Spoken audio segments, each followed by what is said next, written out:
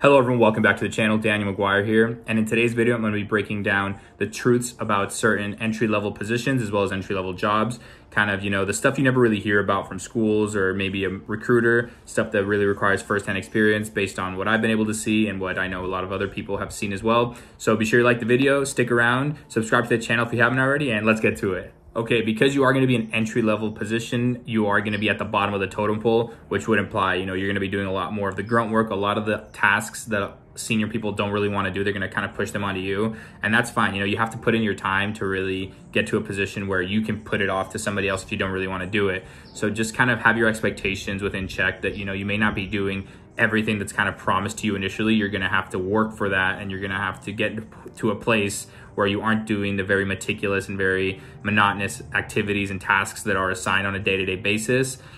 At some point, you can pawn that off, or kind of, you're above doing that because your pay is going to dictate that you don't really have to do that anymore. But just kind of, again, expect that you are going to be at the bottom of the totem pole doing a lot of the busy work initially. So I kind of briefly touched on this on advice for entry-level positions in my other video. If you haven't seen that, you can go and check it out. But with that, the most important thing about these jobs is getting experience and really understanding the industry as a whole. When you're an entry level, again, you're going to be doing a lot of the grunt work, but with that, you're going to be able to learn a lot in terms of, what goes into a certain project, what goes into a certain task. You're going to learn the basics about that, which are going to be invaluable further down the line. Also with that, as I mentioned, experience is going to equate to networking. The more people you know, the more experience you have, the more valuable you're going to be, not only to the company, but to yourself if you choose to kind of divert from the company and go elsewhere. The more connections you have, the more resources you're going to be able to pull from if you kind of want to do something where, you may not be in line with the company, but you want to do something for yourself and go to a different company.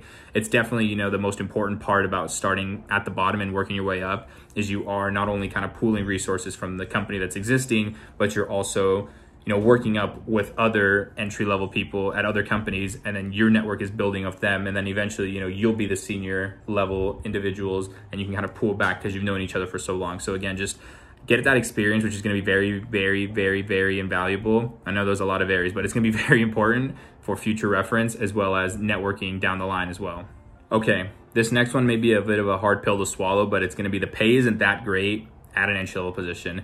Again, you are kind of a fresh graduate, so they don't really expect you to know a whole lot. So they're gonna really do a lot of investing into you to train you up to be at that point where you are being able to worth the pay. So just kind of weather that storm, try to adjust your expectations for what you're gonna be making when you graduate and the jobs that are gonna be available for an entry-level person. Because again, a lot of these companies, they're gonna have to put a lot of time into you. As I mentioned, they're gonna have to put in maybe 6 months to a year, maybe a year and a half to really get you to a point where you're very self-sustainable and you're, autonomous completely, where they can just give you a task and you can run with it.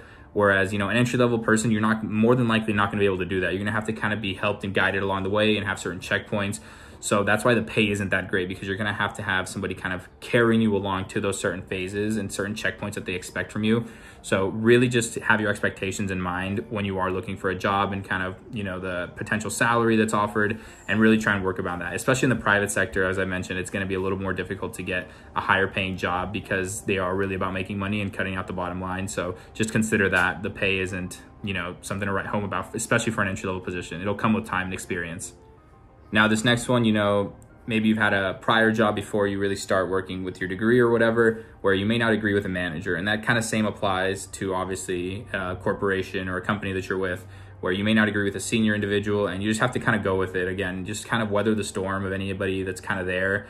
Maybe they just come across to you, they've kind of gone through some things and you just really don't know their background, especially for the first 6 months to a year where everybody's still kind of trying to feel you out and you're really feeling out the company as well. So just consider that, they may not really get along with everybody, but that's just part of the workplace. You have to that's part of the workforce, you have to just kind of get along with everybody as best you can to get the work done. And that's going to be the most important thing in the end. So really just kind of push through any, issues you might have, and then kind of, work through a lot of the issues. That'll be probably the most beneficial. And if you can't, then just, maybe either talk to the person or talk to the manager, just kind of try and work it out. But it'll really just take a while to get used to the people there, as well as, all the personalities and kind of gelling with that sort of company culture and company experience.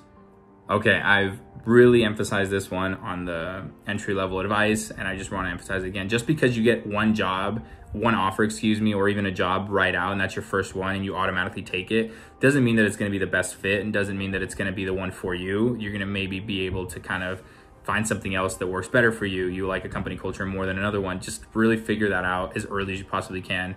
it's easier to explain maybe a 3-month kind of internship probationary period with a company than, 8 months at one company and you go to another one. It's easier to explain one versus the other. So just really try and, figure out what works best for you instead of just saying, this is the first job I got, I'm going to commit to it, that's it.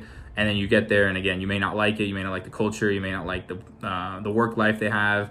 And that's just really something you have to figure out, really just trial and error. Maybe you can kind of vet some of that out through the interview process, but that's going to be the most important and really just one of the trickiest things to kind of flesh out. So I hope you found this video informative. If you have any questions, be sure to leave them in the comment section. As I mentioned, be sure you like the video, subscribe to the channel, and thank you for watching.